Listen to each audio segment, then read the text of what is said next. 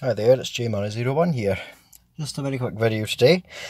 Very impromptu, but I have had a problem with my 2004 Nissan Almera N16 generation, which is a 1.5 petrol engine, but the engine is relevant in this.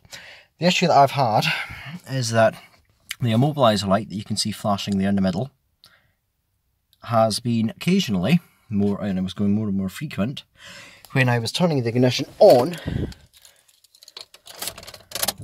that light would flash very quickly. Turn that off. It will flash very quickly for about 3-4 seconds, and then it would just go solid and it would stay on. Whilst that was on, I could not start the car. When you turn the key to the start position, it would not crank. The start mode would not engage at all. Turn the ignition off, turn it back on, the light would usually go out, car would crank, but it still wouldn't start, so there was no, obviously, cut off the fuel pump. Eventually, taking the key out, putting it back in, on, off, key out, key in, eventually it would start, and then it would be fine for about 3 weeks, and it would do it again. Today, however, it did it a few times in the one day, which prompted me to investigate it a bit more. I had a look, and there is another video on YouTube which shows a Primera P12 with the same issue, and the man talks about fixing the issue.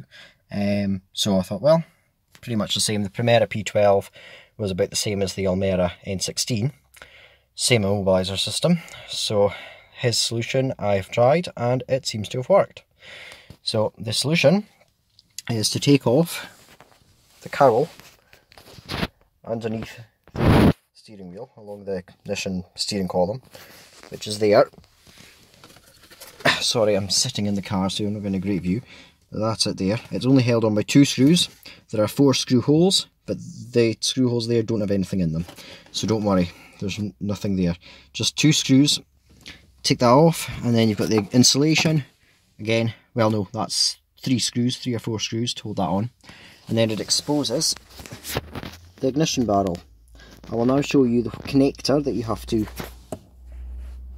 push in, pull down and remove, and then plug back in, and it would seem this does fix the issue. Let me just show you that.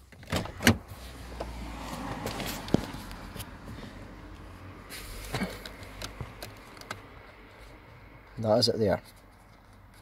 Push in there, pull it down and out. And hopefully it won't make me look stupid, and it will work. There we go. If this problem does come back again in the near future, I will update the video and let everyone know. But otherwise, I would say that this is a pretty good fix. Thanks for watching.